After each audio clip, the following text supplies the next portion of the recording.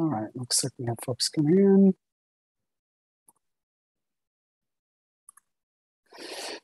Okay, let's get started. Hello, everyone, and welcome teachers, students, and many EF staffers. We are so glad you've decided to join us virtually for this exciting event today in celebration of Veterans Day with our very special guest, Second Lieutenant and World War II veteran, Bette Horstman.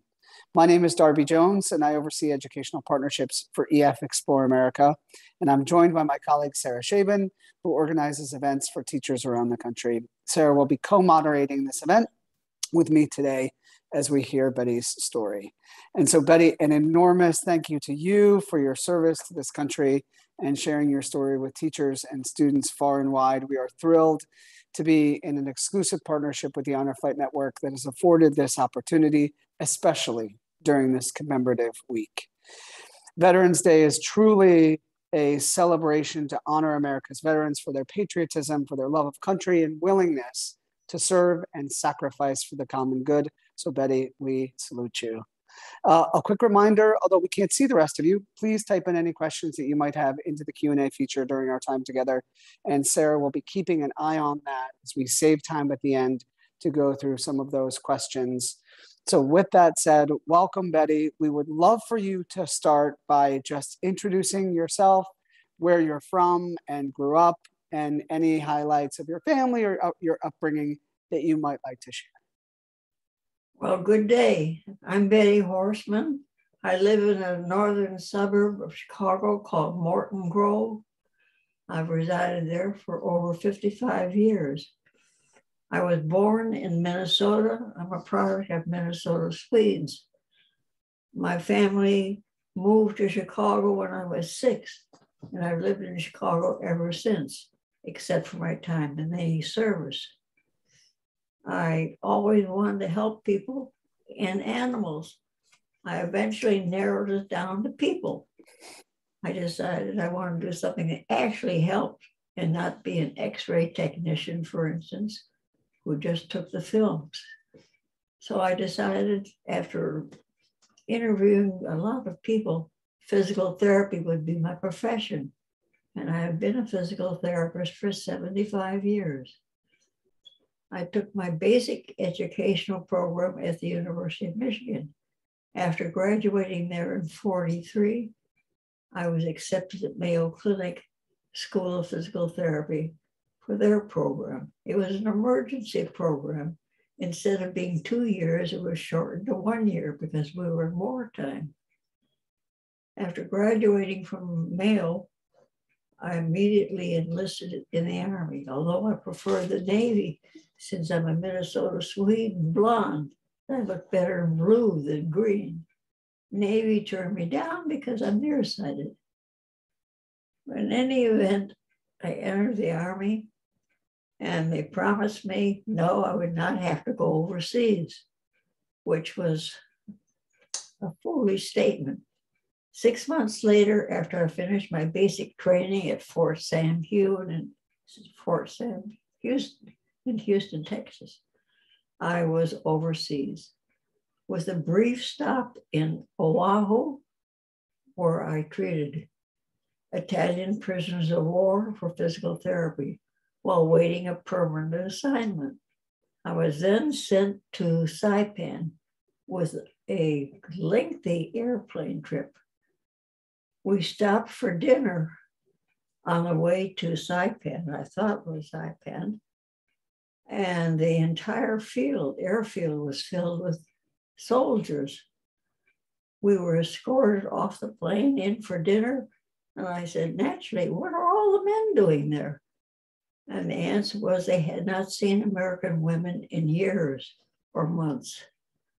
After dinner, we went back to the plane and landed in Guam just for a day until I was transferred, what turned out to be my 18-month assignment on Saipan, where I treated both American patients and Japanese Imperial Marine patients. The American patients were not terribly motivated. Why should they be? If they got better, they went right back into fighting. Whereas the Japanese prisoners of war refused to acknowledge that the war was over. So they wanted to get better. So to this day, those patients, the Japanese Imperial Marines, were my best patients. I don't regret my time in Saipan. It taught me a lot. I established the first PT clinic in the hospital and Saipan. And I truly enjoyed my stay there, even though I hated the Army food, which was chiefly mutton, mutton, and mutton. And to this day, I will not eat lamb. I lived off the island's produce, which was pineapple, bananas. Those are the main two foods. And of course, spam, which my mother sent me and saved my life. I can't say again, I hated the Army food. After discharge from Saipan, I came back to the United States, of course. And no welcome. I mean, I just came back. It seemed like I'd been on a vacation to the average person. I was fortunate that I lived in a northern suburb where they were just opening a new hospital. I interviewed for the job and was accepted. So I established the PT department at this first hospital. Then 2 more hospitals were opened in Chicago. Each one stole me away from the other one with, of course, money. I trained many, many aides while I was at my different hospitals. I stayed in hospitals for over 10 years in Chicago. And then I decided I was going to go into private practice. But let me backtrack a minute. While at the hospitals, I noticed we had a revolving door with patients. They'd come in from the nursing home, we'd upgrade them to walking, send them back to the nursing home. Weeks, sometimes months later, they'd come back, unable to walk. So I contacted the Illinois Department of Public Health and said, what's the reason these people are coming back to us? It's just a revolving door. With their permission, and after selling them an idea to train nurses in rehabilitation and nursing home aides, I developed a curriculum which the Illinois Department of Public Health accepted. I then taught for 10 years for them, nurses and certified physical aides, which became called rehab aides. Then I decided I was leaving a hospital and going into private practice to consult and provide therapists to nursing homes, since they were not receiving any care other than from the nurses, which was good. I can't deny it, but our physical therapists help more people. I kept up my private practice for 34 years. And in that time, I became heavily involved in my national association, the American Physical Therapy Association. And we developed a section on geriatrics in order to really educate physical therapists into geriatric therapy. I was president of that and president of the National Association of Rehab Agencies. That's about the extent of it. Although now in my senior years, I do volunteer work at the local VA clinic and hospital and pro bono to my village. You have to stay active in what you do in order to, I think, live. My family was most supportive throughout my entire career. My mother and father, although my parents hated it when I went in service. My father was so irate, he said, "You can't go into the Army." I said, "Dad, I enlisted." So he took me to a quite famous store here in Chicago, Marshall Fields, and had a uniform made for me, which was significantly better quality than the Army issue. I still have the jacket that my dad had made. My sister was totally opposite from me. Her area of expertise and love was the theater, and she graduated from Goodman School here in Chicago.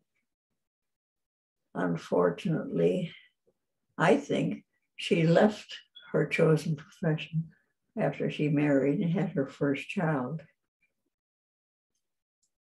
I strongly encourage anyone listening, particularly the younger people, to consider them a medical profession. I don't care which one, any profession. We need people in medicine, especially women. And to you girls out there listening, we're not second-class citizen to boys. We can do just as much as a man can do. So consider a medical profession. It's been my honor to help many patients and teach caregivers, which is very important.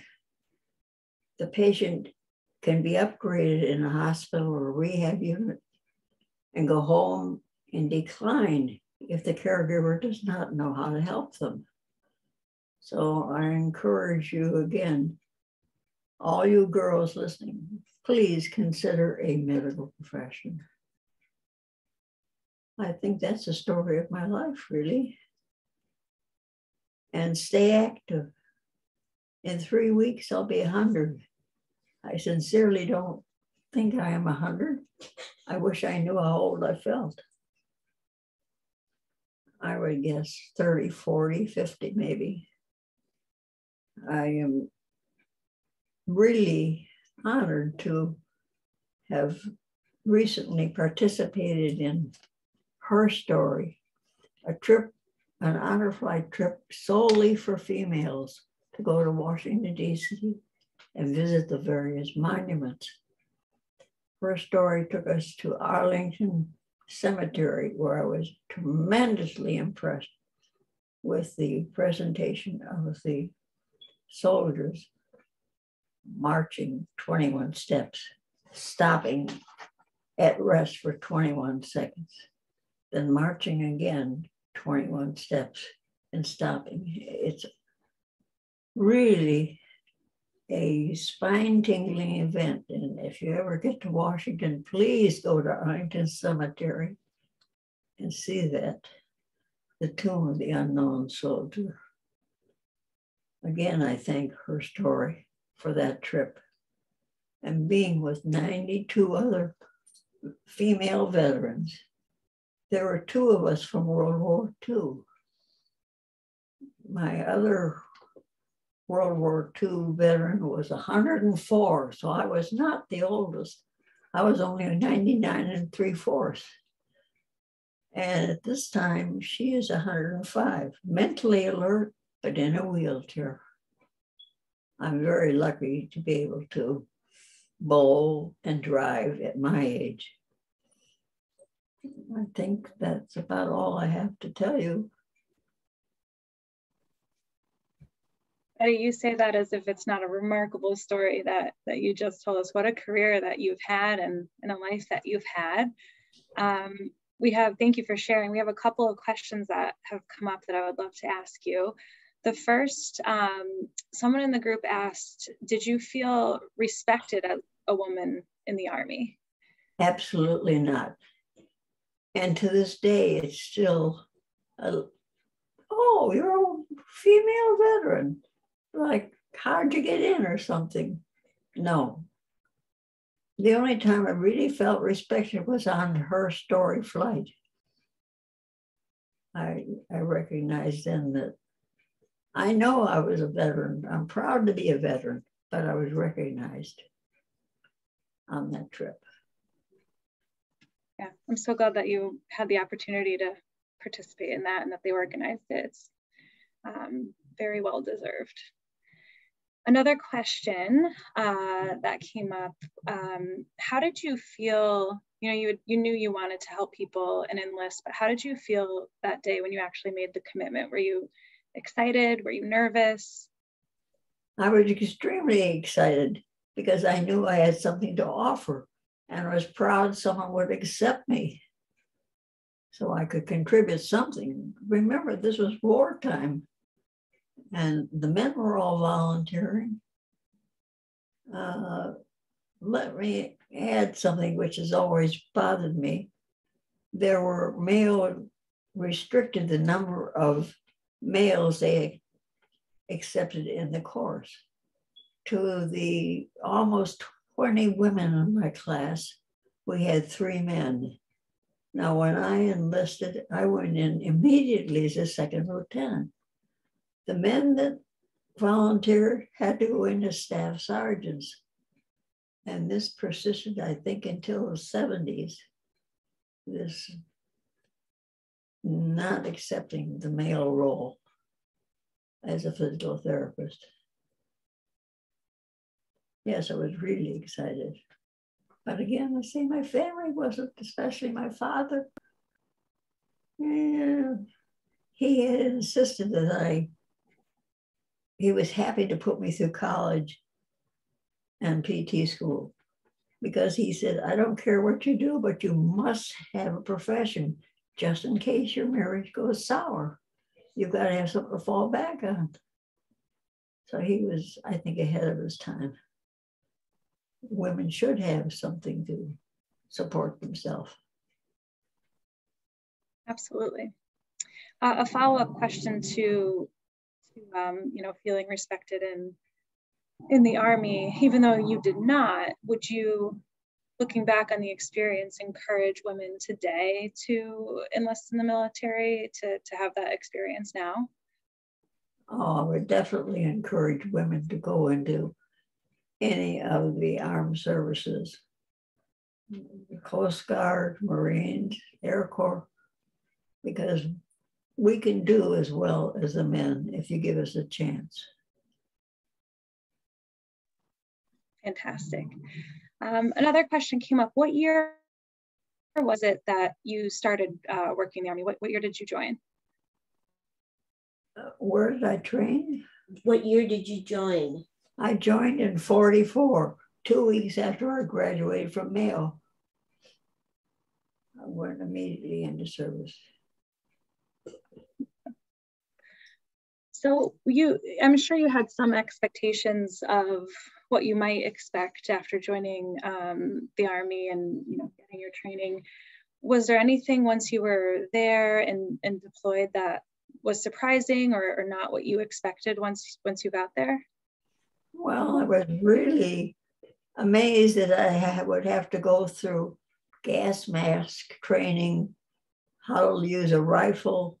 I was a medical person. I had no idea that I would have to go through this, learning to crawl on my belly to get under a fence and things of that nature. And of course, we had no idea where we would be assigned, whether it was a cold climate, Europe, or the South Pacific. We would guess from the clothing that was issued where we're going, but that didn't help. Thank you. Another question that came up, do you have any memories from when you were deployed that stand out, whether they be impactful or even, positive or fun memories? Is there anything that sticks out from your time being deployed that sticks with you today? When I was assigned to Saipan and had to develop my own clinic, I had no men to help me. The corpsmen were not knowledgeable in rehabilitation techniques. And that's when I first realized the lack in my profession of teaching us how to set up a curriculum, how to set up a clinic, how to order equipment. That was a very big moment when I had to learn that I had to request a corpsman and teach him. And my future actually came from that experience. So the Army was a big asset to my success later in life. Yeah, what an opportunity that presented. How cool. Somebody in the group asked if you were able to make friends while you were in the service. Say that again. Someone in the group was asking if you were able to make friends while you were in the service. Is there anyone that you keep in touch with or while you were deployed? Yes, I made many friends, mostly with the corpsmen I was training. Unfortunately, the nurses in the 1940s were not really aware of my profession, and at times were a roadblock to what I would want to do with the patients and had to suggest. So I actually had to go over the chief nurse that was my immediate boss to the head of the hospital and say, I know what I'm doing. Please tell your nurses to at least listen to me and try and understand. Today, of course, that's not true with present day nurses.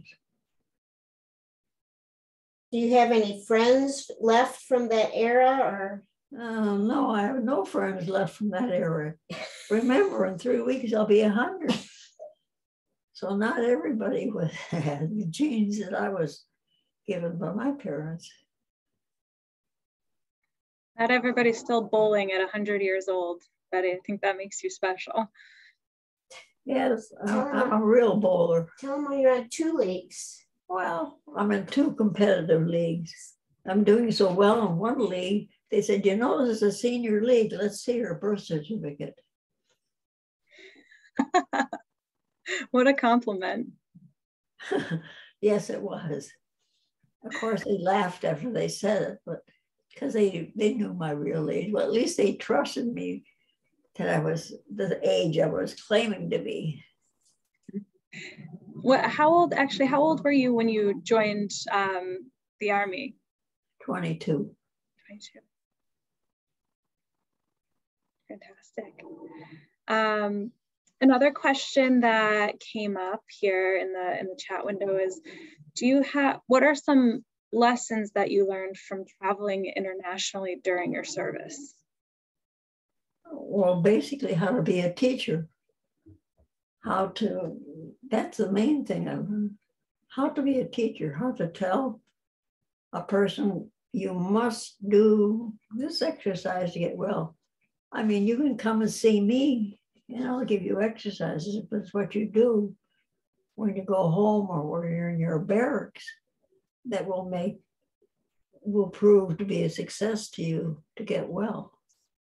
Yes, I think the main thing I learned was how to teach other people, which translated later into teaching nurses, certified aides, and particularly the families of the patients. Fantastic. Thank you. Takeaway.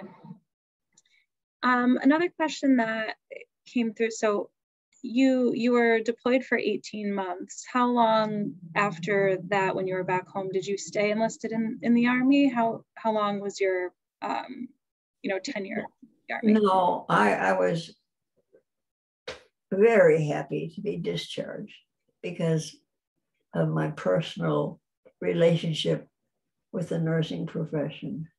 I wanted to get out and be recognized, be free to do what I knew I had to do professionally.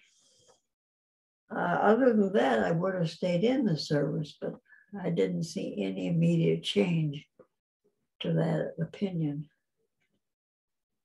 There were other therapists that I talked to that felt the same way, so I was not alone.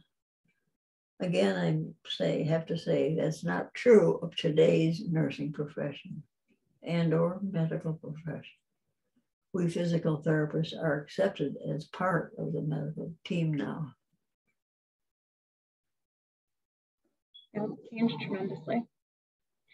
I wanted to ask, as we near the end of our session, is there anything in particular that you want all of us, but especially the young people and students on the call, to understand about military service and what that means? Military service to me was a little difficult in the beginning to accept, because you have to take orders. You will eat between this time and that time. Being on Saipan, it was even more restrictive. I could not leave the compound of the hospital without 2 armed escorts, both of them carrying revolvers, or I don't know what kind of a gun. I'm not familiar with guns. But I could go nowhere without 2 male GIs with me. It was very restrictive.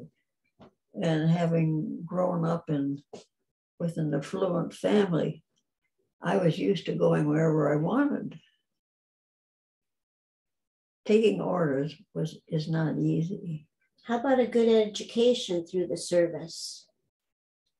You know, your college education. You get that? No, college education didn't help me. No, the service offers that, right? No. There's no education offered by the armed forces, or at least the Army. Maybe today's Army is different. I don't know. Yeah, it's interesting how it changes. Mm-hmm. We have 2 minutes left. One question before we finish up that I would love to hear.